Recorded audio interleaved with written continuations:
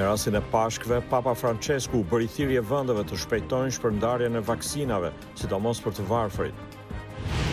Rregullatori britanik i barnave po u bën thirrje njerëzve të vazhdojnë ta marrin vaksinën AstraZeneca, pavarësisht disa shqetësimeve. Një zyrtar i Jordanisë tha se vllai nga nëna i mbretit Abdullah ka qenë në lidhje me palë të huaja për destabilizimin e vendit.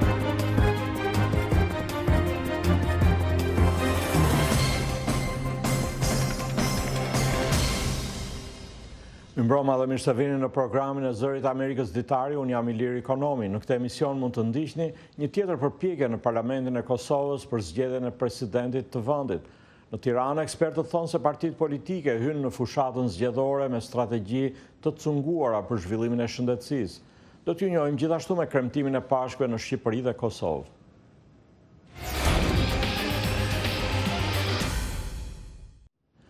Në mesazhin e tij me rastin e Pashkëve, Papa Francesku bëri thirrje vendeve të shpejtojnë shpërndarjen e vaksinave, sidomos për të varfërit e botës, dhe i quajti skandaloze konfliktet armatosura apo shpenzimet ushtarake gjatë pandemisë.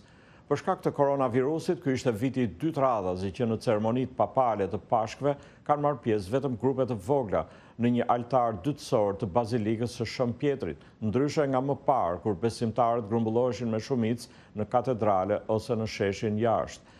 Pas meshës, Papa Francesku lexoi mesazhin e tij Urbi e Orbi, ku tradicionalisht flet për problemet e botës. Ai tha se pandemia vazhdon të përhapet, ndërsa kriza sociale dhe ekonomike mbetet e rëndë, veçanërisht për të varfrit. E megjithatë, tha ai, dhe kjo është skandaloze, konfliktet armatosura nuk po marrin fund dhe arsenalet ushtarake po forcohen. Sheshi i Shën Pjetrit ishte i zbrazët me përjashtim të disa policëve që zbatonin masat e një bllokimi të rrep treditor në shkallë vendi. Papa kërkoi që Zoti të ngushëllonte të sëmurët, ata që kanë humbur një të afërm dhe të papunët, duke i nxitur autoritetet që t'u japin ndihmë dinjitoze familjeve në nevojën më të madhe.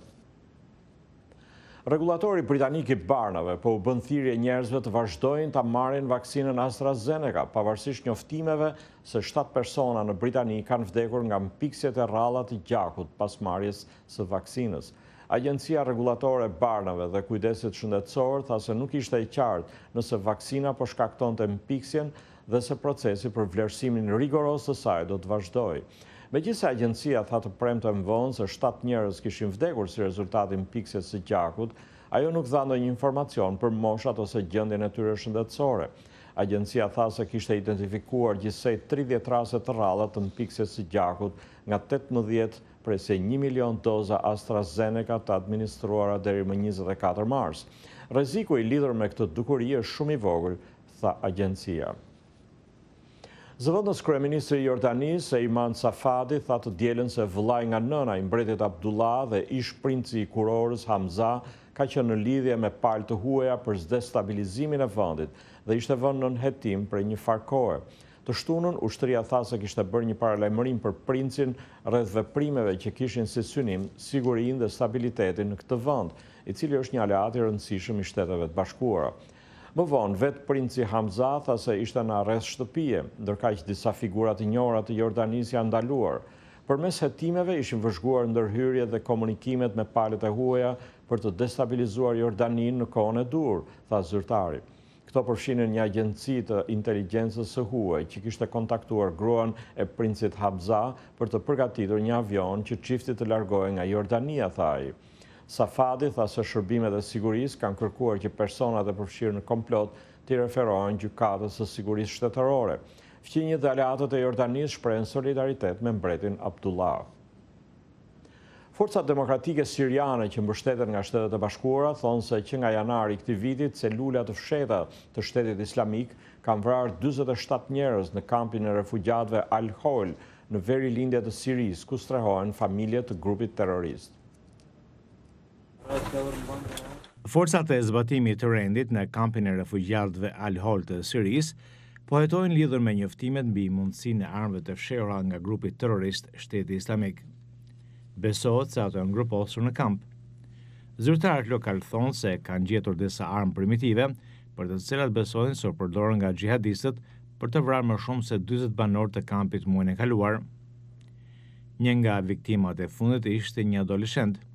Të afërmit e tij thënë për Zërin e Amerikës se mësuan për vdekjen nga postimet e grupit terrorist në median sociale. Kemi ardhur në kampin në Al-Hol për të marrë trupin e një fëmijë 13 ose 14 vjeçar të vrarë nga Shteti Islamik. Javën e shkuar, forcat demokratike siriane, që mbështeten nga Shtetet e Bashkuara, mbastisën kampin dhe arrestuan të paktën 70 të dyshuar pjesëtar të grupit terrorist. Yusuf Rai është refugjat irakian nga Mosuli. Ai tha Zërit të Amerikës se kishte qenë me 4 miq kur një terrorist kishte hapur zjarr ndaj tyre. Ai tha se 2 nga shokët e tij ishin vrarë dhe ai ishte plagosur rënd. Ishim të ulur brenda çadrës kur ai erdhi dhe qelloi me pistolet ndaj nesh dhe u largua. Gjatë mbastisjes së javës së kaluar, 5.000 trupa kontrolluan çadrat për të identifikuar terroristë të dyshuar. Mes të arrestuarve ishin 5 drejtues të lartë të Shtetit Islamik. Autoritetet lokale janë përpjekur të drejtojnë këtë kamp të madh ku strehojnë 60.000 njerëz, shumë prej cilëve janë pjesëtar të familjeve të luftëtarëve të grupit terrorist Shteti Islamik.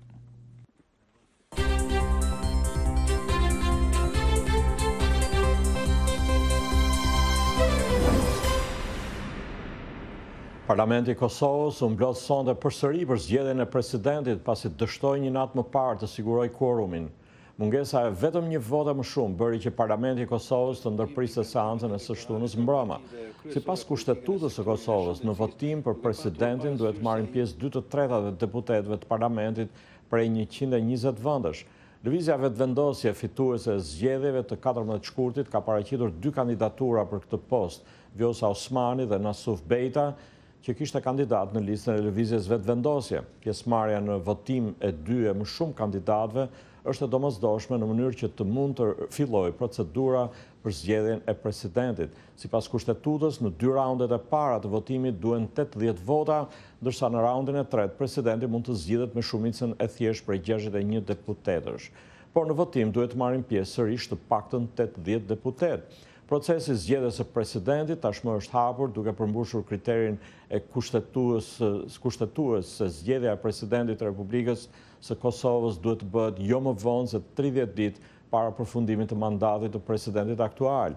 Ky mandat përfundon më 5 maj dhe data e fundit në të cilën Parlamenti i Kosovës duhet fillonte procesin e zgjedhjes së presidentit është e hëna 5 prill.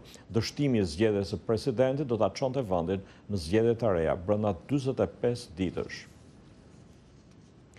Në Tiranë, organizata Together for Life zhvilloi një studim krahasues mbi premtimet e partive politike në sektorin e shëndetësisë gjatë fushatës zgjedhore. Autorët e studimit thonë se partitë politike hynë në fushatë me strategji të cunguara për zhvillimin e shëndetësisë. Korrespondenti ynë Iliriana Golli njofton nga Tirana.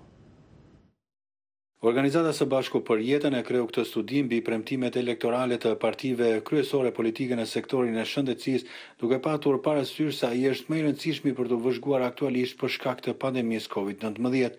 Autorët besojnë se pandemia është më shumë një sfidë e sistemit qeverisës në Shqipëri se sa e sistemit shëndetësor.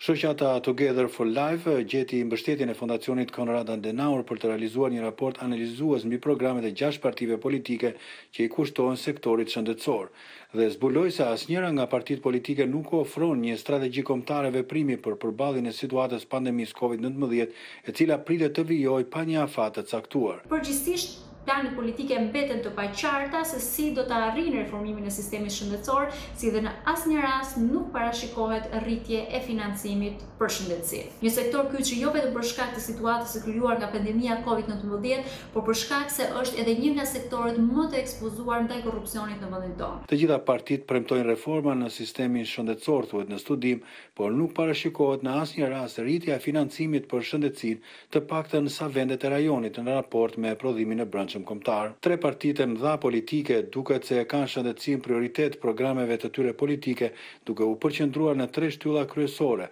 riorganizimin e sistemit shëndetësor, cilësinë e ilaçeve dhe investimet në shëndetin publik, por vetëm 2 prej tyre kanë një program publik në përgjithësi dhe kanë publikuar prioritetet për shëndetësi në veçanti.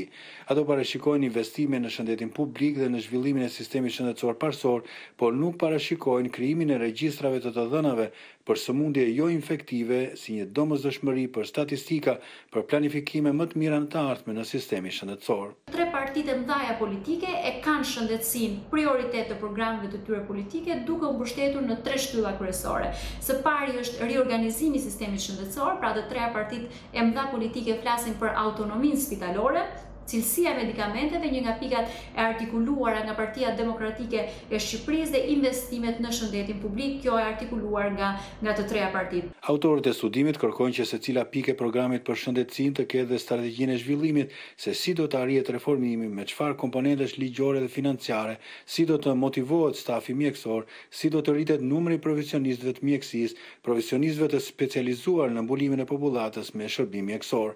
Ata theksuan se pikat e programit për shëndetësinë duhen shoqëruar edhe me fatura financiare për të kuptuar nëse janë parashikuar apo jo kufizimet buxhetore dhe se sa të realizueshme janë këto reforma. Shëndeti publik ka zënë vend kryesor në fushatën zgjedhore të këtij viti, kryesisht për shkak të pandemisë COVID-19 dhe për shkak të koncesioneve shumë vjeçare të kritikuara në këtë fushë. Mbetet për të parë nëse strategjitë e programet e publikuara janë apo jo të zbatueshme apo do të mbeten vetëm në letër si premtime elektorale të këtij viti. Për Zërin e Amerikës, Iliriana Golli, Tiranë. Në Shkodër, me gjithë masat kufizuese për koronavirusin, disa qindra besimtarë morën sot pjesë në meshën e Pashkve, duke u lutur për ata që humbën jetën nga COVID-19 dhe duke shpresuar se pandemia do të përfundojë shpejt. Njofton korrespondenti ynë Pullum Sulo. Me gjithë periudhën e pandemisë dhe masat kufizuese për mospërhapjen e virusit, disa mijëra besimtar katolik mbushën paraditën e sotme katedralen e Shën Shtjefnit në qytetin e Shkodrës, duke kënduar dhe lutur për ato mijëra besimtar që humbën jetën në përballje me virusin. Të udhëhequr nga meshtarët e tyre, besimtarët u lutën edhe për arqipeshvin e Shkodër Pultit, Imzot Angelo Masafrën, i cili po qëndron në një nga qendrat reabilituese pas një qëndrimi 34 ditor në një nga spitalet e Italisë për shkak të infektimit me COVID-19.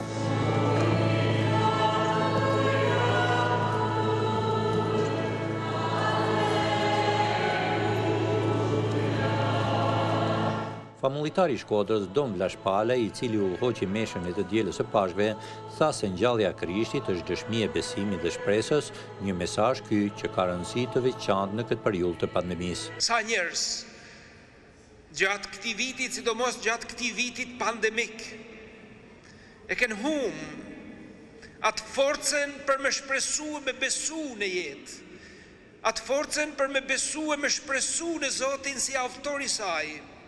Mos të harrojmë kur, se u kena qëndru pandemive të cilat kënë zgjat shumë më shumë, sepse po zgjat kjo pandemi.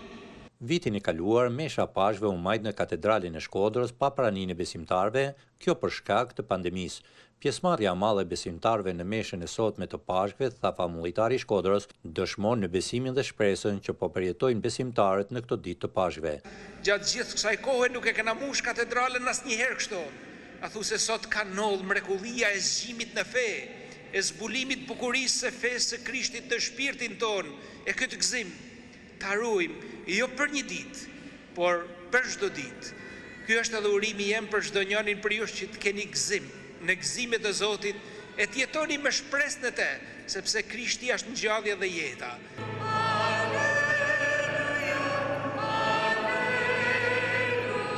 Për Zërin e Amerikës, nga Shkodra, Pullum Sulo.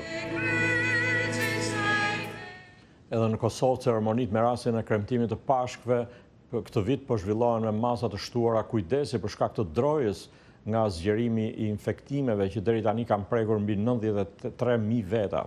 Nga Prishtina njofton korrespondentja jonë Lira Blaca. Të dielën, katedralja Shën Tereza në Prishtinë ishte më e zbrazët se zakonisht kur mbahet mesha e ditës së Pashkëve. Pashkët edhe këtë vit po kremtohen më shumë në shtëpi në përpjekje për të shmangur grumbullimin e njerëzve për shkak të numrit në rritje të infektuarve me COVID-19. Në Kosovë deri të shtunën mbrëma janë konfirmuar 92.975 të infektuar dhe 1.906 persona që kanë humbur jetën nga pasojat e COVID-19-s. Autoritetet ndërkaq kanë paralajmëruar mundësinë e hyrjes në fuqi të masave të reja kufizuese në përpjekje për të përmirësuar këtë situatë. I peshkve i Kosovës Dot Gjergji, derisa po drejtonte meshën kryesore të shtunën brëma, ngushlloi familjarët e atyre që kanë humbur jetën si pasojë e COVID-19-s. Le ta falenderojmë Zotin për këtë natë të shenjtë dhe t'i lutemi atij që në vërtet t'i pranoj në dritën e shëlbimit të gjithë ata të cilët kanë kaluar në amshim, të gjithë ata të cilët kanë metën ala mbi tokë me dhimbjen e zemrës për të humbjen e të afërmeve të tyre. I kujtojmë sot në lutje të gjithë ata të cilët lëngojnë në spital apo në shtëpitë e tyre. Duam të lutemi edhe për ata të cilët janë të varfër dhe kanë nevojë për dashuri njerëzore. Imzo Dot Gjergji, duke uruar besimtarët për këtë fest, tha se nisja e procesit të vaksinimit rrit shpresat për ditë më të mira. Ne e dim që në këtë kohë ose këtë ditë, disi e ka zbutën paksat atë hutin njerëzore, mundësia që medicina i ka dhënë njeriut për të vaksinuar, për të mbrojtën nga virusi COVID-19. Udhëheqës politike fetar kanë uruar besimtarët e krishterë duke vënë theksin në thelbin e kësaj kremteje që qëndron në vepra të mira, paqe, harmoni, dashuri dhe në bashkëpunim ndërmjet njerëzve. Pashkët paraqesin kremtën më të madhe të kalendarit liturgjik të krishterëve që shënojnë ringjalljen e Krishtit që sipas beslidhjes së re kishte ndodhur 3 ditë pas kryqëzimit të tij. Për Zërin e Amerikës, Edira Blaca, Prishtinë.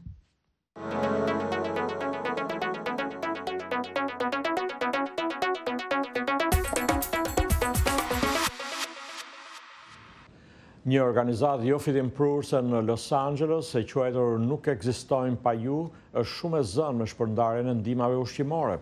Dikur ato i ofronin restorantet, por pasi u goditën nga pandemia, restorantet nuk e kishin më këtë mundësi.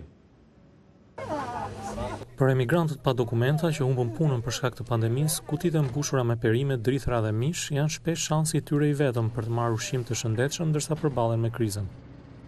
No hay trabajo, el Denis le dijo. Jeta ime është e mbushur me frikë dhe dëshpërim. Burri humbi 2 punë dhe nuk kualifikohemi për ndonjë ndihmë nga qeveria, thot Merst, emigrante pa dokumenta. Que no te iban a dar desempleo porque no tenemos estatus. Ajo erdhi nga Meksika në Kaliforni rreth 20 vjet më parë, por as ajo dhe as bashkëshorti i saj nuk kanë dokumenta për të qëndruar në Shtetet e Bashkuara ligjërisht. Përpara pandemisë ajo punonte si shitse në rrugë, por që atëherë ka humbur punën. Damian Diaz dhe Othon Olasco kanë ndihmuar njerëz si zonja Merst gjatë vitit kaluar. 2 burrat krijuan organizatën bamirëse jo fitimprurse Nuk ekzistojnë pa ju, në mars 2020, kur Los Angeles i dha udhëzimet e para për masat izoluese ndaj COVID-19-s.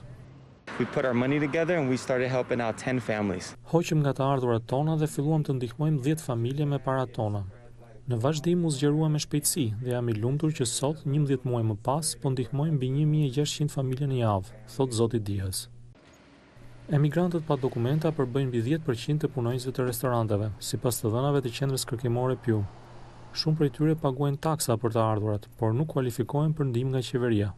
Zoti Diaz mendon se kjo është e padrejtë, por të tjerë besojnë se njerëzit që jetojnë në Shtetet e Bashkuara pa dokumenta nuk duhet të përfitojnë nga programet e ndihmës për shtetasit.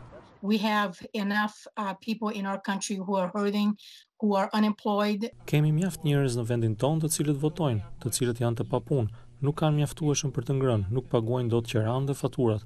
Përse duhet të ngrihemi dhe të ndihmojmë ata që po pushtojnë vendin tonë? Mendoj se duhet të ndalemi, thot zonja Gibboni. Rreth 11 milion njerëz vlerësohet se jetojnë në Shtetet e Bashkuara pa status ligjor, por që megjithatë bëjnë punë që shumica e amerikanëve nuk i dëshirojnë. No somos criminales. Nuk kemi kriminal, nuk kemi vrasës, jemi njerëz që kërkojmë punë. Erdhëm në këtë vend për një jetë më të sigurt, thot zonja Merst. Que solo buscamos un poquito de seguridad en este país. Për t'ju shprehur mirënjohjen vullnetarëve, ajo sjell gatimet e saj. Organizata Nuk ekzistojnë pa ju ndihmon rreth 7.000 njerëz në muaj me furnizimet bazë ushqimore.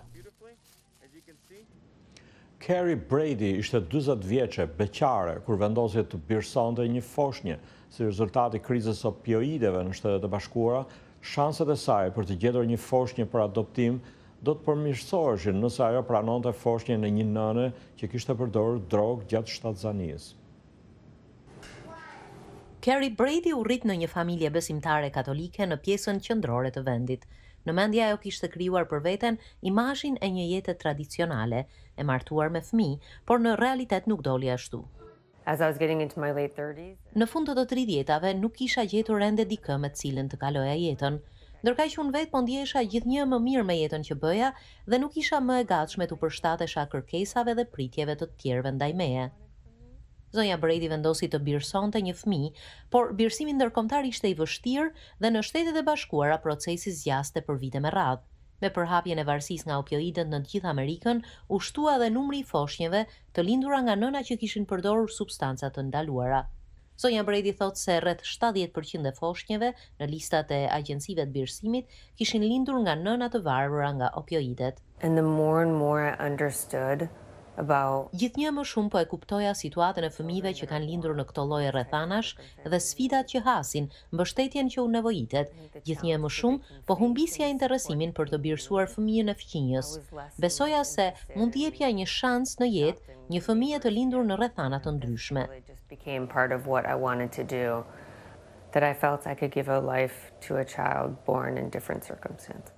Sipas Institutit Kombëtar të Shëndetësisë, në 2019 çdo 15 minuta lindte një foshnjë me pasoja të varësisë nga opioidet.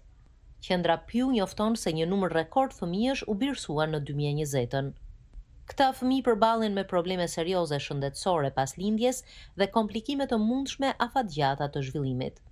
Zonja Brady e mësoi këtë nga eksperjenca kur foshnja që priste të birësonte vdiq pak pas lindjes. Kjo nuk e ndali dëshirën e saj për një fëmijë. Kur Carrie vendosi të fillonte përsëri procesin, e ndjem të nevojshme t'i gjindeshim pranë për të garantuar që diçka e tillë të mos ndodhte më. Pasi i punoi me një agjenci adoptimesh për 2 muaj, zonja Brady u njoh me një nënë të varur nga metadoni, e cila kishte vendosur ta jepte fëmijën për birësim. Të dy gratë krijuan një marrëdhënie të ngrohtë dhe zonja Brady adoptoi djalin e saj, të cilin i vuri emrin Grayson. Ai filloi të shfaqte simptoma brenda 24 orësh, pra shumë shpejt. Problemi shfaqej me dridhje shumë të rënda që e zgjonin nga gjumi. Shkonim tek urgjenca e pediatrisë. Një ditë ai nuk fjeti as pak për 24 orë, qante me një zë të mprejtë, sikur ishte me dhimbje të forta. Simptomat vazhduan për më shumë se 2 muaj. Sot Grayson është një fëmijë i shëndetshëm 2 vjeç. Më pëlqen shumë të dal me të pasi njerëzit më thonë sa fëmijë i lumtur duket. Qeshim me shoqet sepse ai rrëzohet por nuk qan kurrë, ngrihet vetë në këmbë. Më duket sikur ka një këndvështrim unik për jetën. Sikur thot, e dini ju çfarë kam kaluar unë në 3 muajt e parë të jetës? Kjo s'është gjë fare. 12 weeks of my life, like this is nothing. Zonja Brady thot se Grayson tashmë ka kaluar një nga provat më të vështira që mund të ndesh një njeri në jetë.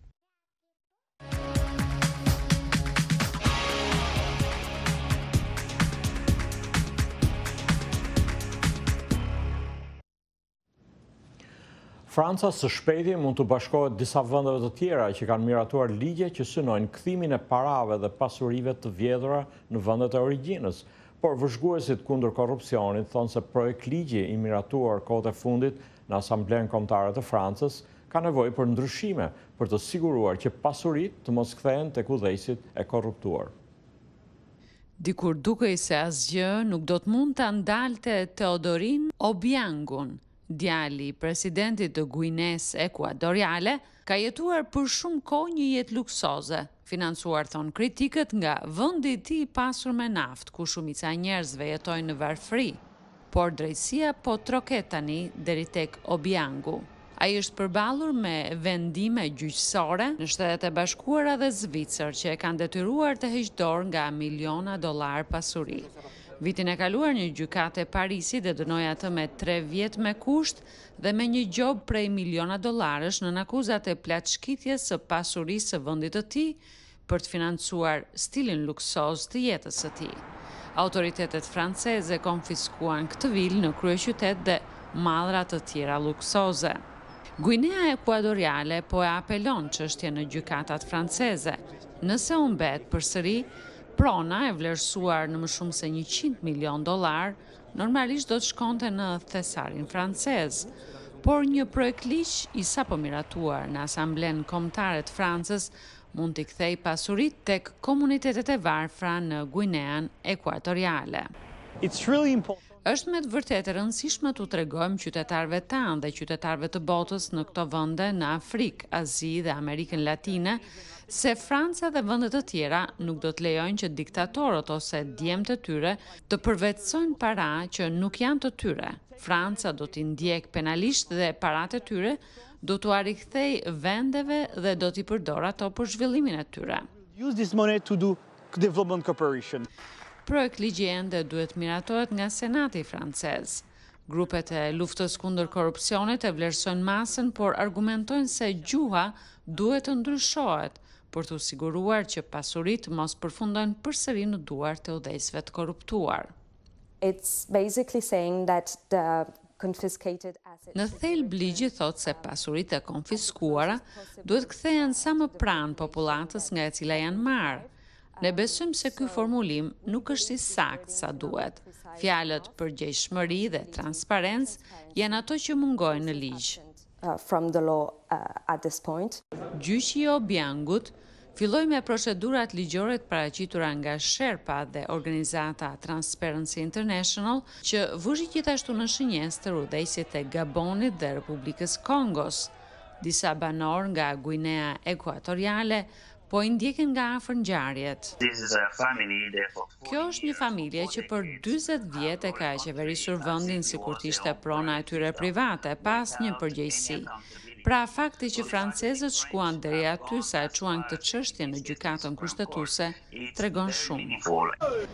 Ai shpreson se një dënim përfundimtar i gjykatës franceze për Obiangun dhe një ligj i ri për pasuritë e përvetësuara në mënyrë të padrejtë do të paralemrojnë udhëheqës të tjerë të korruptuar nga vendet e varfra se mund ta paguajnë shtrenjtë nëse vjedhin nga populli i tyre.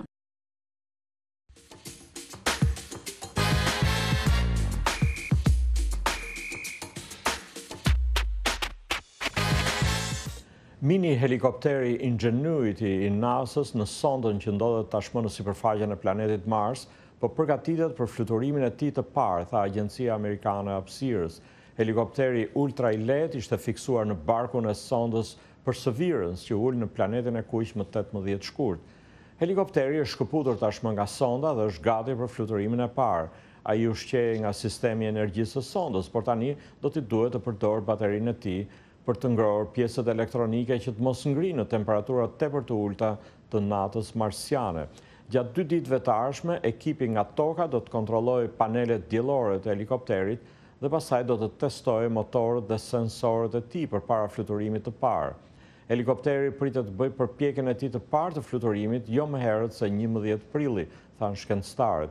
Ingenuity do të përpiqet të fluturojë në një atmosferë që është sa 1% e dënësisë së asaj të tokës, por do të ndihmohet nga forca e rëndesës që është sa 1/3 e asaj të planetit tonë.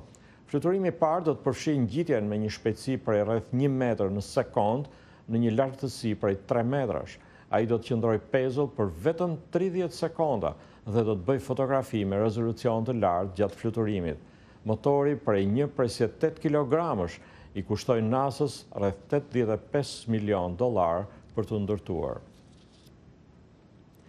Këto ishin materialet e përgatitura për ditarin e sotëm. Ditari mund të ndiqet drejt për drejt në faqen tonë të internetit zëriamerikës.com dhe në Facebook. Mirupafshim.